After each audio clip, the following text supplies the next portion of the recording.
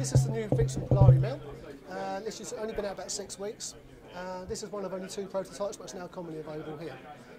It looks a bit like the video cassette, the old-fashioned video cassette. And inside here is a tracking mount that will track all night long as your power is going to hold out. Here you've got a very simple hole that you sight on Polaris to get your polar alignment correct. Or you can use the optional polar scope, which fits through the back here.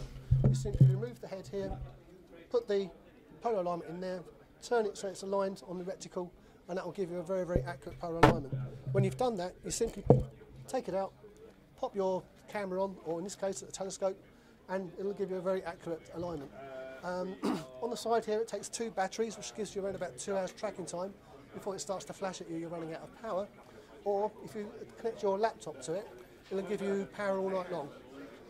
In this particular case, I've got a small ball telescope on top here, and I was taking some quite nice pictures of M45, 2-minute exposures, and it was very, very accurate, very, very clear. If you wish to use a camera on it, it's very simple to do. You simply take this off and put your camera on this ball head here, and you can point it at any part of the sky, and it will give you some very accurate tracking. It's also got different rates as well.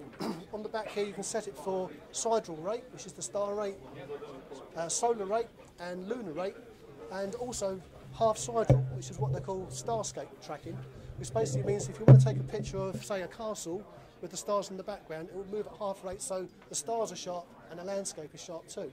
Very nice little feature.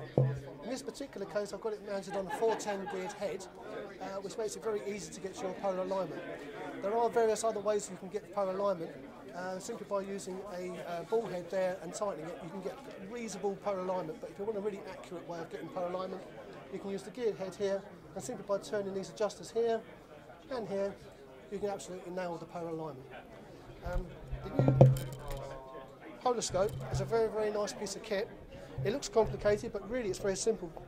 All you need to do is to get your time and date, line them up, and on here is a little bubble level. You simply insert it into the back, you turn the outside until the bubble's in the middle of the level here, and that's your hour angle. It's really that simple. But then using the 2 adjusters here, you get Polaris in exactly the right position on the reticle, and you're good to go. All in all, a very nice piece of kit. The only downside is it takes 3.5 pounds of weight, which is great for telephoto lenses, that sort of thing. But if you're using a small telescope, in this case, you're pretty well up to its limit here. Having said that, I've tested it beyond its limit and it still works very, very well. So definitely a hot product to keep your eye on.